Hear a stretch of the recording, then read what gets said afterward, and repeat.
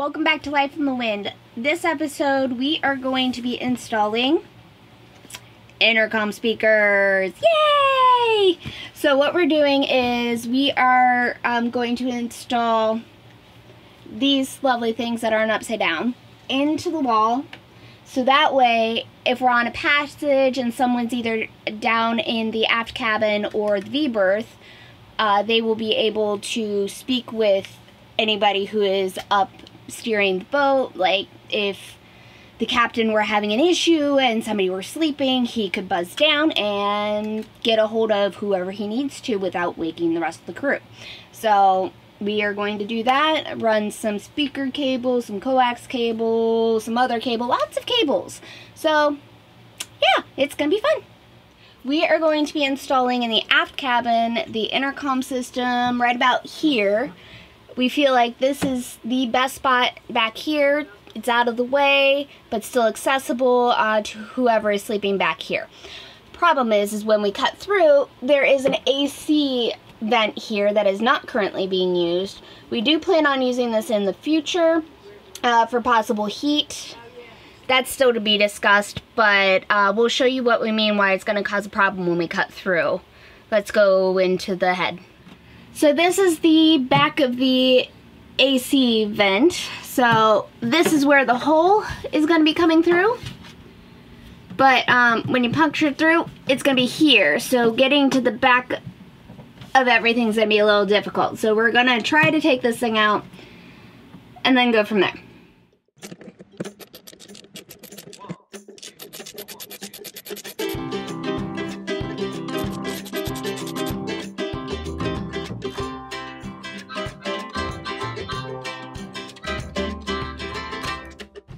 This is the backside now without the vent in there. Hi, Vicky. Hi, honey. So now we can start drilling holes again. More holes, yay! So we were given a template with the intercom system. So we have put it where we feel like we want to mount the intercom.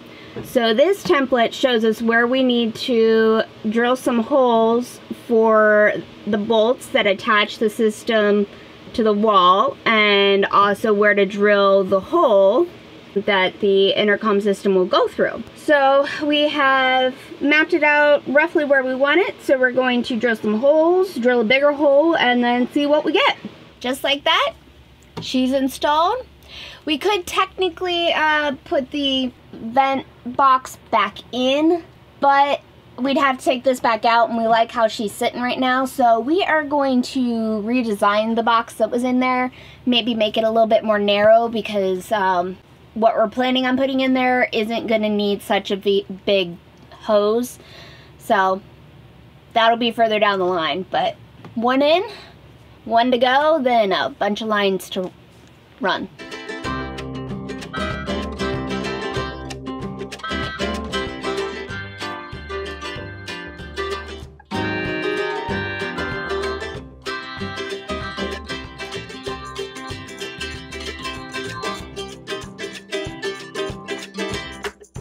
Today I am going to install the Loudhailer finally. So we spent the last couple of days installing wire, running more wire. I didn't really show you any of that because it's really boring and you've seen it a million times. What I'm doing right now is I'm actually soldering the ends of the wires because I won't be able to put crimp connections on it, and you don't want the wires to splay out when you wrap them around.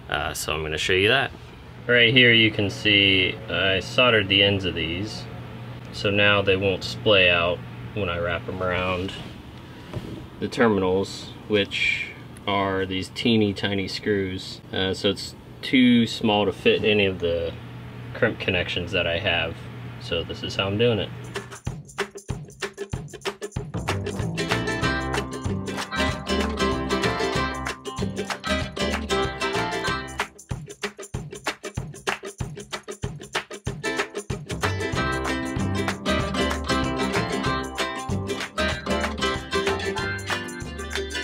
Alright, there it is. Finished. I still need to connect the power down below, but finish installing it. So with this, we could put this up above here. If we want to keep it up, you know, out of the way, out of the view here. It's still easily accessible. And now, I guess with the cover, probably won't be able to take the cover off with that up there, but you know, cover will be off while we're moving on the boat anyways, so it's fine. Thanks for watching, liking, commenting, and subscribing. Bye!